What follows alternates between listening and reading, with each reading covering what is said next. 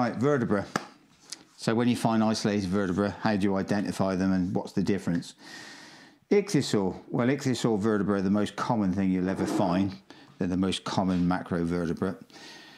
They're characterized by the shape. I mean, this is a coming on just onto nearly onto a sort of dorsal. You see the rib facets starting to come up the top, but it's very narrow, hourglass shape, and it goes into the sort of nothing in the middle. If you cut that in cross section, these middle bits nearly join to make a very thin thing. The neural arches that sit on the top, where the neural cord goes through, are like this. Now, the thing is with ichthyosaur vertebrae and neural arches, they never fuse, ever. So these are always never fused to the centra. So that's these are very, very common things to find. Indeed, as I say, the most common thing you'll ever find. Plesiosaur vertebrate, well, they do vary in shape and size, and goodness knows what. There's a typical late cervical vertebra of a plesiosaur. Okay, quite thick and chunky. You see it's not sort of tapers into the middle. It's quite thick. Okay, and the other thing is with that, the neural arch is not fused on that. So that will tell you that it's actually not adult, because when they become adult, these neural arches then fuse onto the centra.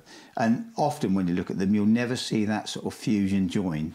So here's a typical dorsal vertebra of a plesiosaur with these fused neurals on there. And when we look at those closely, you won't even see the sort of join. That sort of bone knits and grows together. Okay, that's a sort of typical plesiosaur dorsal vertebra. Pliosaurs, there's some sort of controversy about that. This is just the centra vertebra, okay, of a pliosaur, typified in the kimmeridge with these big protuberances in the middle. We get those on both sides, okay.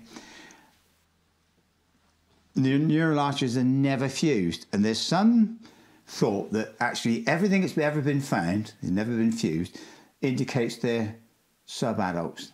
I think that's not true. I think rather like the ichthyosaurs, they never did fuse, or very, very rarely. So we've never ever found the neural arches of a pliosaur fused together, certainly in the Kimmeridgian. And then the other less common thing you get are actually crocodiles. So there's a crocodile vertebra, okay. Characterized again, you see it in cross section, they're very narrow in the middle, wasted there with these these ridges that run along the edge of the centra faces. Can you see that? Totally different. And the only thing they're very similar to, if you find something like that much bigger, are dinosaurs. They're very, very similar to dinosaur vertebrae. So a lot of people get confused sometimes whether it's dinosaur or whether it's crocodile, but more often than not, it's going to be crocodile because they're very much more common, certainly in the Kimmeridge clay, than dinosaurs. That's all we've got for you today from the Etches collection. Thank you so much for watching. Don't forget to like and subscribe for more, and hopefully we'll see you next time.